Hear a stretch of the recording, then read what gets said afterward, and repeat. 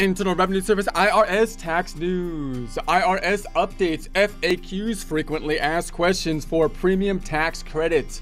But first, an attempt at a joke. I apologize in advance. A few months ago, the IRS and I decided to quit arguing and bury the hatchet.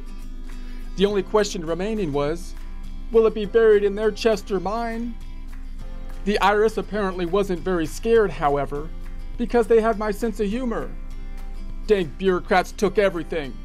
I told them, hatchet in hand, I will not be blackmailed like this. I demand my sense of humor returned unharmed. However, my sense of humor was then scheduled to be executed the next day at noon, the bureaucratic executioner wielding a giant and very sharp letter opener. The very same one they used to open the over 600,000 page tax returns sent in by billionaires. The IRS then mailed my sense of humor's head back to me, requiring my written response to be returned within 30 days, indicating whether I agree or disagree with the irreversible action they already took. The IRS likes to make people feel like they're involved in the process, you see. But getting my poor sense of humor back, like getting your money back, once a letter like this has been received, is about as likely as unscrambling an egg. The difference being, I like scrambled eggs, and think the government should be more like a well-prepared egg. Scrambled, not ruined.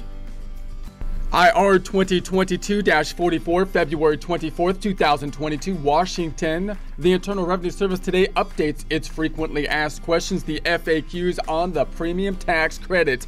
FS 2022-13, there's a link to that here, includes the following FAQs, frequently asked questions, revisions, and additions. Updated the basics, the FAQs, question 1, 3, and 4. Updated eligibility FAQs, question 5, 7, 8, 9, and 11. Updated reporting, claiming, and reconciling FAQs, questions 24, 26, and 27.